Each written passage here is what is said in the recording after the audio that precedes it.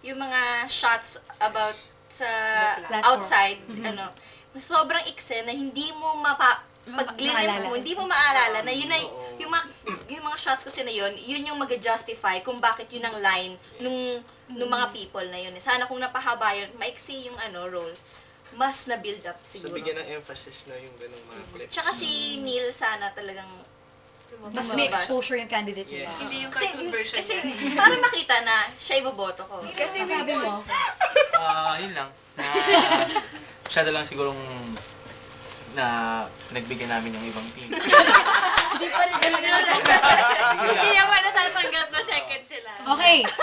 Anyway, interested lang ako kung Gia, kung pwede mong itanong kay Lester, kung naintindihan ba niya yung mga political ads na ginawa at napanood niya.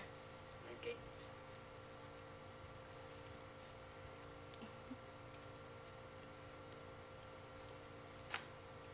Nagandahan ba siya?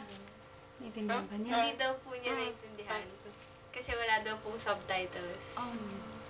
Hindi naintindihan ni Lester yung mga ginawang ads ng kabilang team kasi walang subtitles. So, napakahalaga rin na I think ngayon, yung mga ating kandidato, pag gumagawa sila ng mga political ads or campaigns, dapat intindihin nila yung mga Friendly din. Oo. Yung mga katulad ni Lester na hindi rin nakakarinig, di ba? Na baka hindi nila maintindihan. So, dapat pati sa kanila, klarong-klaro yung mga plataforma na gusto ipalaganap ng mga kandidato. After all, they're part of the society din naman. Yes. At saka, boto rin yan. Oo nga. Boto din yan. Big community. Boto rin yan, di ba? Vote4U. Okay. May katanungan naman ako sa inyo. Sa tingin nyo ba, may pagkakaiba yung mga ginawa nyong ads dun sa mga napapanood nyo sa TV? Of course. Oo naman. Oo naman.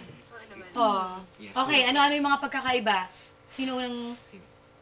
Siguro po ang pinakaiba nun sa amin, dito sa amin ngayon, sa kabila. Puro na lang kasi sila entertainment. Puro na lang entertainment. Wala na yung platform na natakpan na basta maging maganda lang yung music background nila, yung ano nila, yung film nila, endorsements nila, artista nila. Yun na yun. Once you get the best actors and actresses in the country, parang feeling na mananalo na sila, which is very hindi tama, no?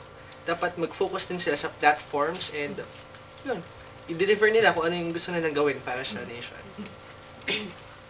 And actually, that was really our plan from the start. That since our candidate already is parang a different candidate, we wanted our whole ad to stand for that. Na he's unconventional. So iniba talaga namin from the typical political ads. That's why it's as silent and simple as possible. That's what we wanted to highlight.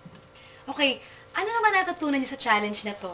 If there's anything that you learned from this experience? Sobrang hirap lang talaga na you want to say so many things and present so many ideas. Tapos, dahil 60 seconds lang siya, sobrang ikli. Parang, hindi mo alam kung paano i-cram in yung yung original script namin, nung in-edit namin na sa original script. 2 minutes siya.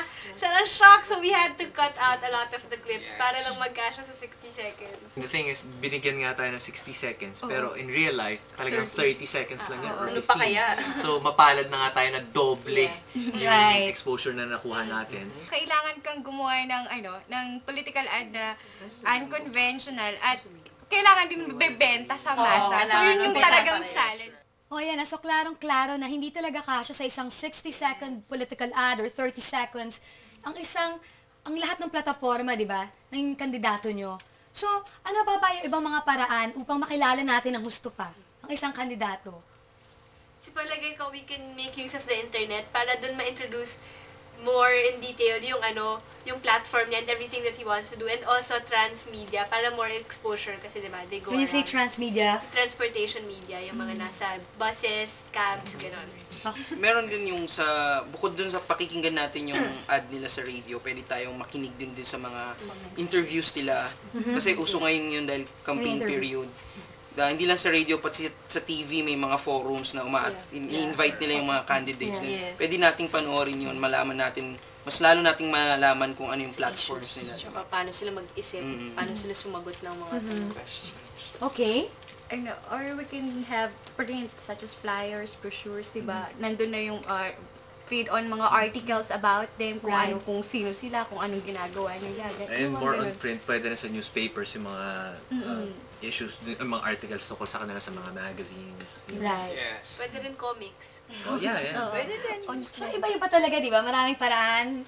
Nandiyan ang media, nandiyan din. Yes. Pero ang sa akin palagay, at sa tingin ko sa mga answers nyo, I think what's more important is that yung mga boboto mismo, ang siya na lang magsaliksik.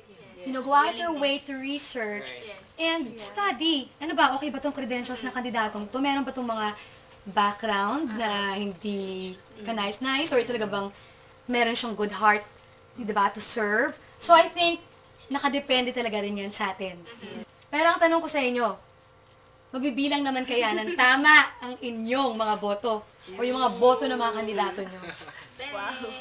Abangan nyo yan sa susunod na challenge. Yes. Kaya kayo po, kalimutan nyo na po ang mga vote for me na mga kandidato. Bumoto po kayo dahil ito po yung mahalaga para sa inyo. Ikaw ang bayan, kaya vote for you. This is Ses Datu. Till the next episode, thanks for watching.